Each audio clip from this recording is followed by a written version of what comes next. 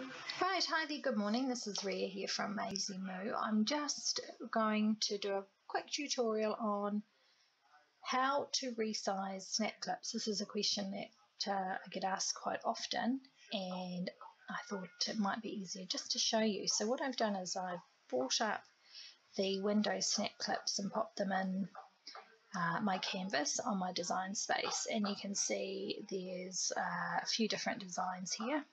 Now I have decided I'm not going to make all of them, so what I'll do is I'm just going to delete the ones I don't want. Okay, and we're going to make these pretty scalloped snap clips. You'll also see there is a test clip. Now the test clip is there for resizing purposes, and it's set at the size that's stated on the actual test clip. So this one is 5 centimeters, and when you click on that you can see it's almost 5 centimeters. It's 4.995, so that might have just changed ever so slightly in bringing it across, but that's your 5 centimeters. And another way to tell what the size is using your grid. So you can see that you've got 1, 2, 3, 4, 5 squares, which each one represents a centimeter. So I want to make this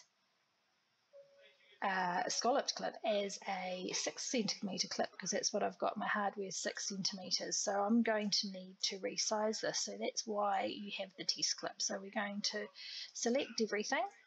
In fact, what we'll do is we'll pop it so that it's lined up in the squares, and I'm going to select everything, and I'm simply going to drag my clip so that it's approximately 6 squares across, which you can see it is. And the way to test that is I click on that, and you can see that's pretty close. I don't know if I can get it any closer.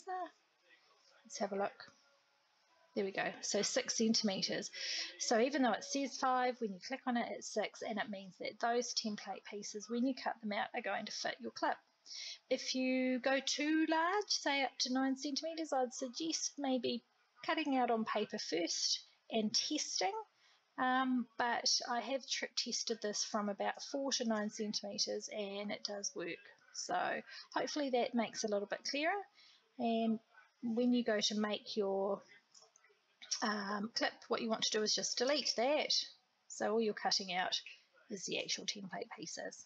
All right, thanks for watching. Bye.